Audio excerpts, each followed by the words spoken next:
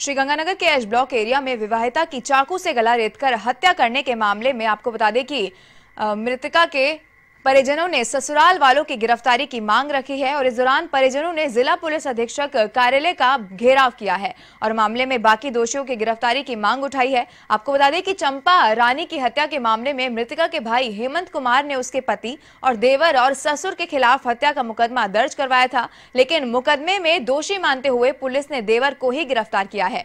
वहीं इस मामले में समाज के लोगों ने एसपी को पूरे मामले से अवगत करवाया और फिलहाल पुलिस इस पूरे प्रकरण की जांच कर रही है।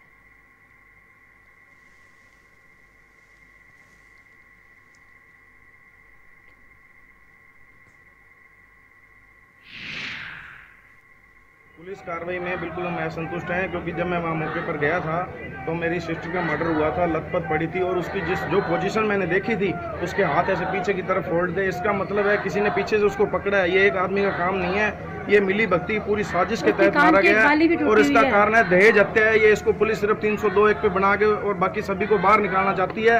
ये हमें बिल्कुल जो है इंसाफ नहीं हो रहा हमारे साथ। हमारी पूरी गुजारिश है, हम एसपी साहब के सामने गुहार लगाई है कि इसकी पूरी निष्पक्ष जांच और हमें इंसाफ चाहिए। हमारी चंपा रानी, हमारी बहन की आत्मा की शांति तभी मिलेगी जब उसको इंसाफ मिलेगा। इस प्रकरण में पुलिस द्वारा मुकदमा दर्ज करके और मृतका के देवर को गिरफ्तार किया जा चुका है।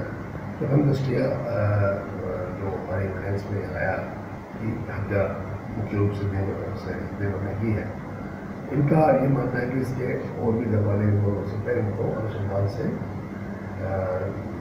अनुसंधान परिवर्तन करने की रिक्वेस्ट की।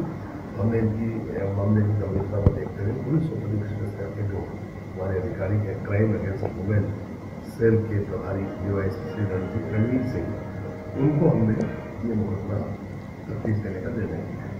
तो उनको एडिशनल एसपी साहब सुपरविजन में वो इसका अनुसंधान करके शीघ्र इसमें जो भी